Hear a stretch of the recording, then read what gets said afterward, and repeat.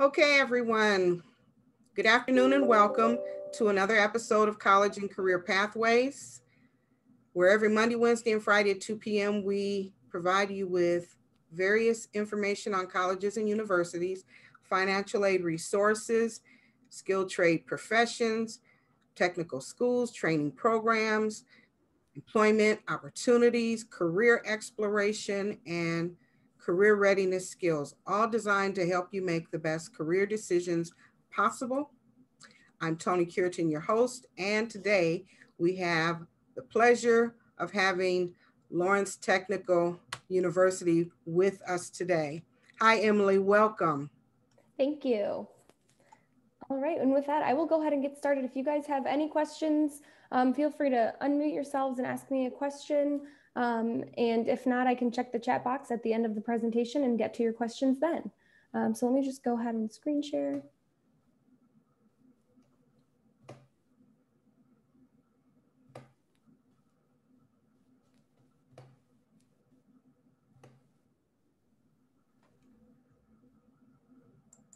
All right. Like Toni said, I'm from Lawrence Technological University. I am in the admissions office, and I mostly travel out in the Macomb area, as well as traveling other parts of Michigan and also out in Wisconsin. If you have not been to campus before, we are about a half hour north of Detroit in Southfield. This photo here is a picture of campus, actually. It's a big circle courtyard area, and then all of the academic buildings surround it. So it's just the smaller buildings in the photo. It's not those tall buildings in the back.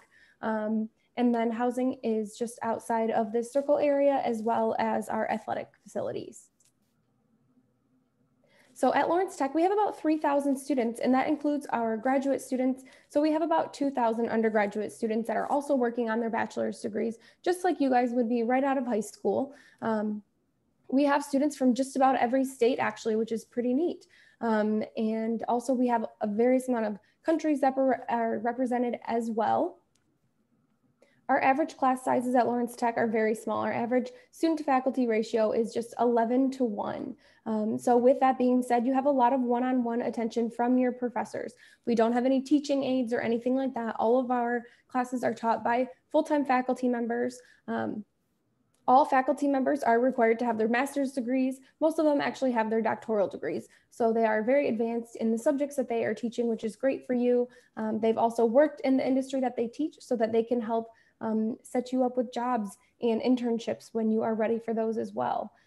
We have over 100 different academic programs that we offer, and we will go through a lot of those majors later in the presentation. So Lawrence Tech was founded in 1932 on this idea of theory and practice. So theory is going to be what you're learning in your textbooks, in the classrooms, and your lectures, and practice is going to be what you do with that information outside of the classroom. A lot of our students spend the majority of their time in labs. I mentioned internships and co-ops. We'll talk about those opportunities as well, actually. So the difference between a co-op and an internship. So both of these opportunities are going to be where you work outside of school. The difference is a co-op is going to be for college credit. So an easy way to remember that is co-op starts with C and so does college credit. So there may be some class activities and meeting with professors involved in that co-op. You're still going to be working. It's still a paid position.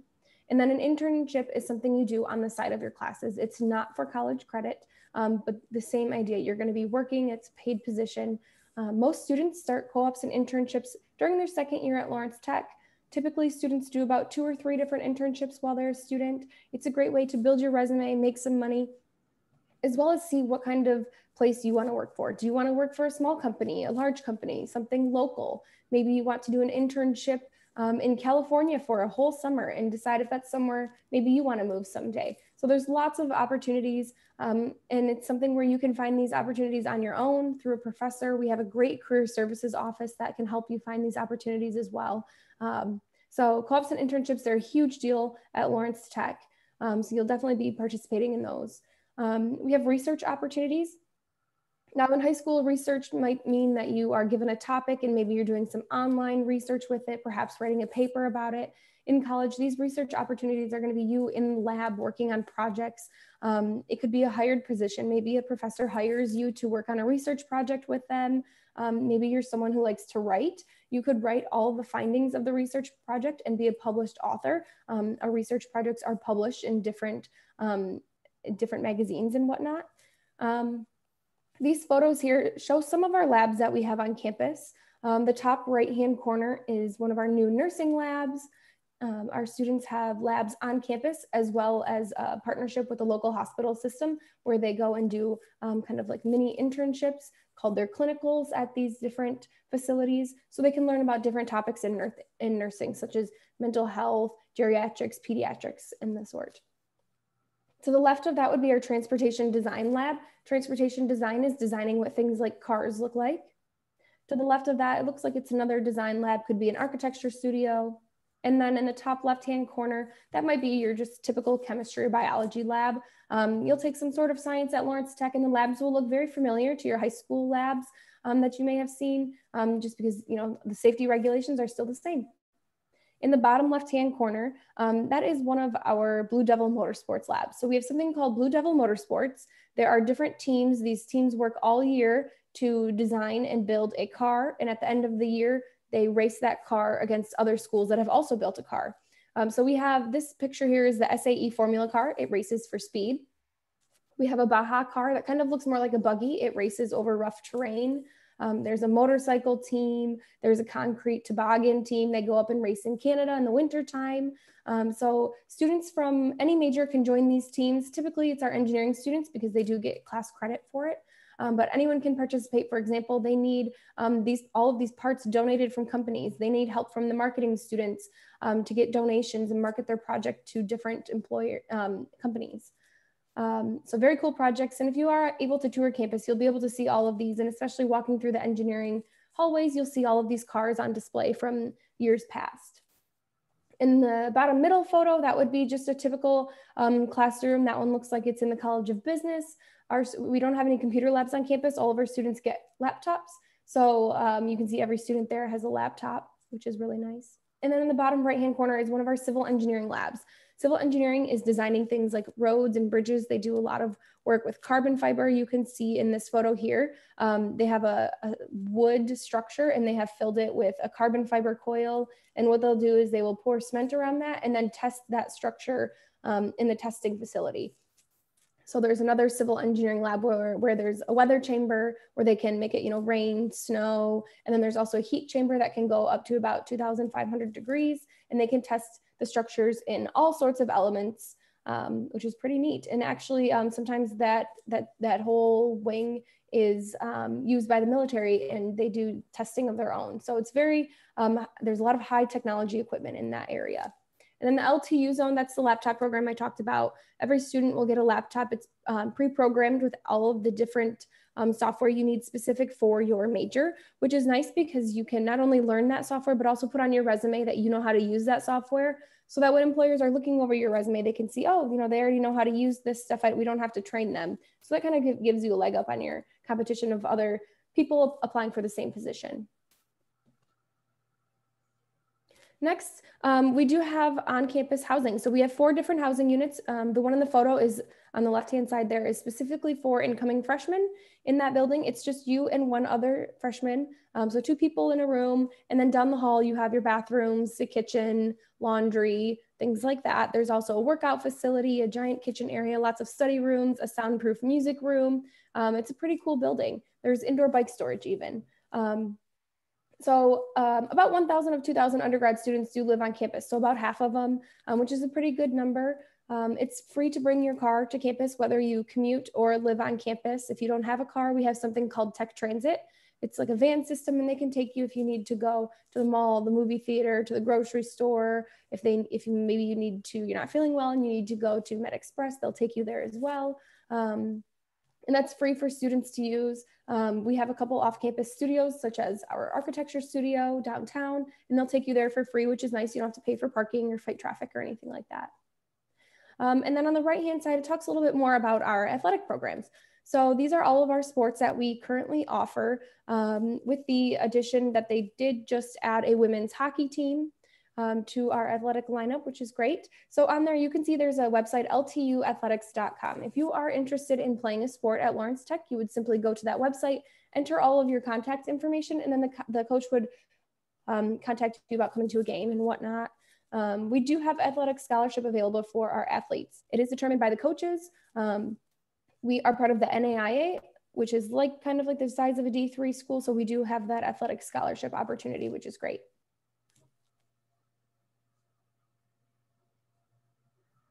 And then on this next page, so a few stats on here that I want to share. So the national percentage of students who get a job when they graduate college within 6 months of graduating college is only about 65%. So it's not too high. However, at Lawrence Tech, 92% of our students have a job within 3 months of graduation, which is great. It's a lot sooner, it's a lot higher percentage, and it's also career specific. You are going to school for a certain career, so that is what we want you to work in when you graduate.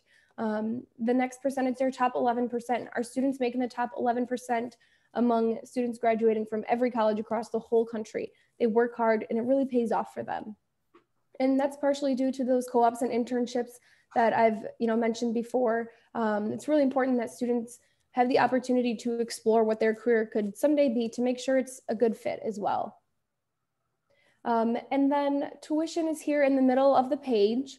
So you can see it does vary. It's listed by college. So at Lawrence Tech, there's 4 different colleges and each college houses similar majors. So we have architecture and design, arts and sciences, business and information technology, and then engineering. So tuition is broken down between the colleges simply because certain labs require different upkeep fees and whatnot. So it doesn't vary too much. It's not anything that should make you change your major or anything by any means like that. Tuition here is listed for 30 credits for the whole year. So tuition is per credit, meaning if you take less, maybe that freshman year coming in, you only want to take 24 credits, kind of ease that transition, you only pay for 24. If you did happen to take more, you would pay more. And then you can see the total at the bottom to live on campus, about another $10,000. So then your total then is about $45,000 to $47,000, just depending on what major you pick. Of course, that's not the total that you'll be paying because we have tons of scholarship opportunities. So in the blue box here, you can see just a brief list of the scholarships that we have. If you are online, just ltu.edu/scholarships, that's where you're going to find all of our scholarship opportunities. The biggest is going to be the academic scholarships. Those are the scholarships that you're going to be earning for your grades, your GPA, if you've taken the SAT or ACT. So those are all listed on the website. You are automatically reviewed for those academic scholarships when you apply. So those are not a separate application. However, the rest of the scholarships on this list are. So there are some full tuition and fee scholarships that require a separate application. There's an extra essay on there, of course. And then we have a scholarship competition where you write an essay and take a math test in order to earn extra scholarship money. We have those athletic scholarships I mentioned. If you're on a FIRST robotics team or on a DECA team, there are scholarships available specifically for you as well. So there's tons on there. Be sure to check out the website for all of those. Some of them also have application deadlines you'll want to check out. If you are a senior, February 1st is a pretty common scholarship deadline. So be sure to jump on these pretty quick. And then filling out the FAFSA, our school code is on the bottom there. If you do live in Michigan and are seriously interested in coming to Lawrence Tech, be sure to put Lawrence Tech first on your FAFSA application when it asks for a list of schools you're applying to.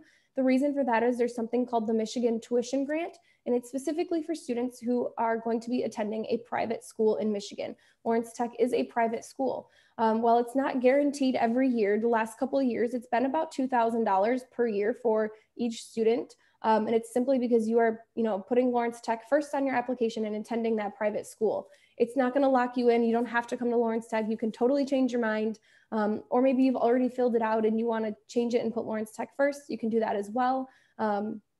You can contact us and we can help you figure out how to change it. Or if you're going to be going somewhere else, you can change it. It doesn't lock you in. But it is, just a couple $1,000s typically is the average of free money just for you. A grant is money that you don't have to pay back. So that's awesome. And then this next page here, so on the left-hand side is going to be how to apply.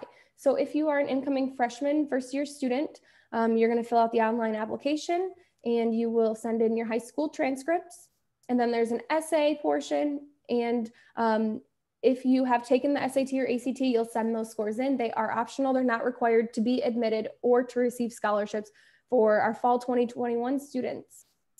If you're a transfer student, it'll be all of the same things with the addition of your transfer transcripts as well. Now, if you are in high school and you're taking college credits, we will review those dual enroll credits for college credit as well.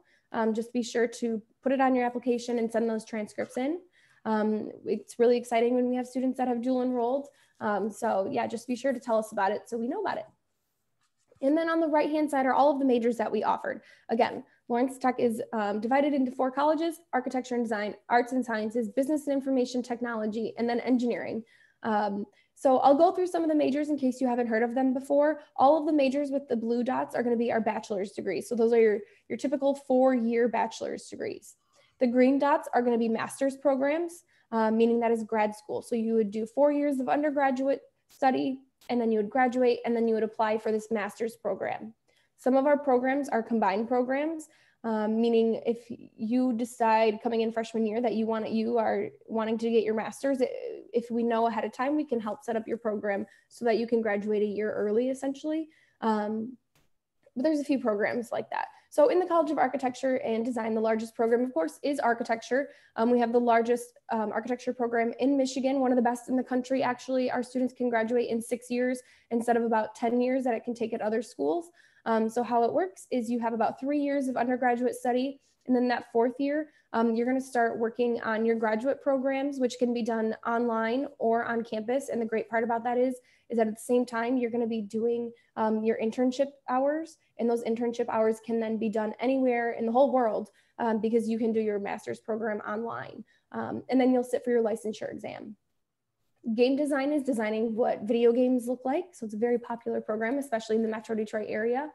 And then we do have that transportation design as well that I talked about, designing what cars, cruise ships, buses, things like that look like.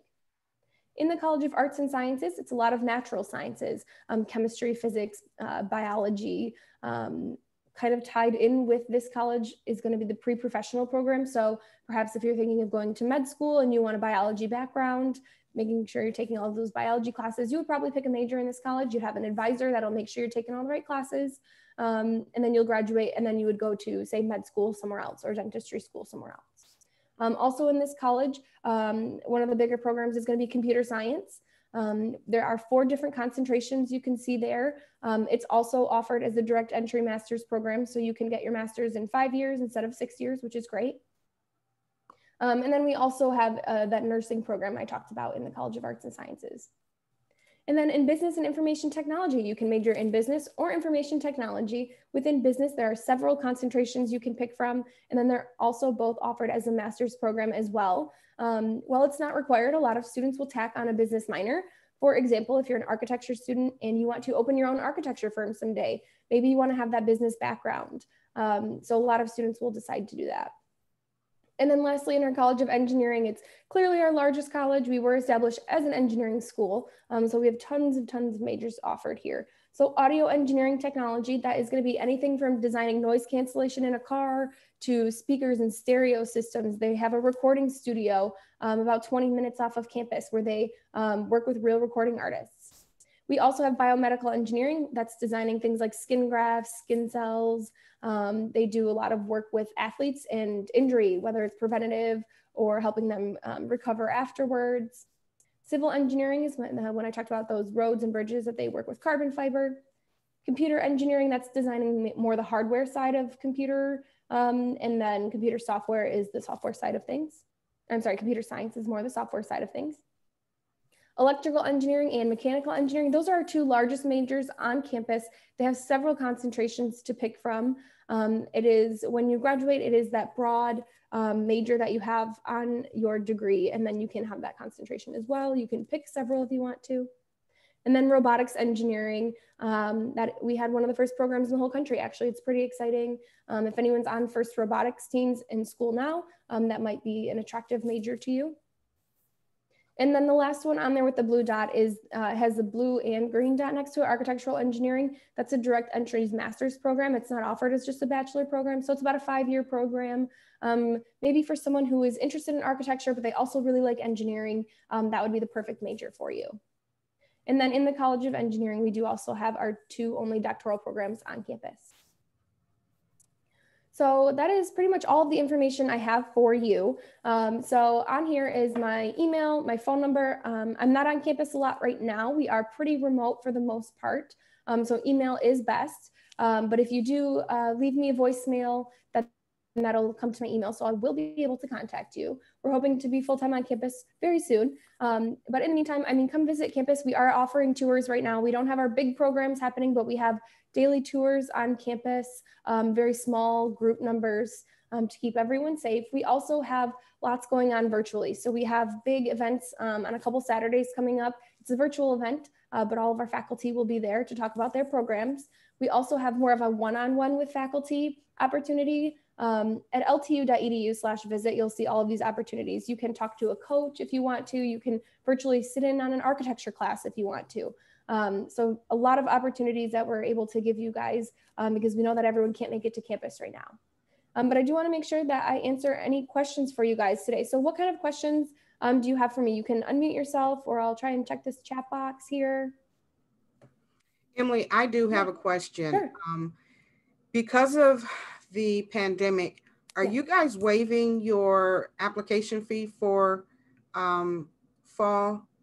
Yes, I do have an application fee waiver. I will put it in this chat box here. It's just LTU 1932. And then there is a question about the SAT. So for fall 2021, we are test optional, meaning you don't need that test score to be admitted or receive academic scholarship. We have not decided yet if we'll be test optional for fall 2022. So for any of the juniors right now, we're just gonna have to wait and see what happens if students are able to test in the coming months. We kind of take the lead on what some of the other schools are doing. Follow the lead on what other schools are doing. So if things stay as they are right now, I'm assuming we'll be test optional again, but we just aren't sure yet. But for now, fall 2021. So any seniors, we are test optional. If you have them, please send them because we do use them for other things, such as placement exams to determine what level of, say, math and English you can place into and start at. But optional for now, yes. And what is the GPA requirement for admissions?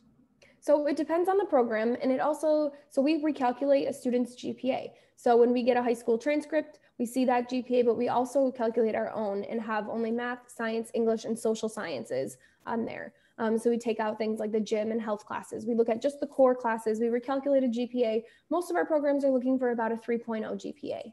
Oh, okay. Yep. Okay. And do you happen to have a bridge type program for students that don't quite have the 3 point for enrollment?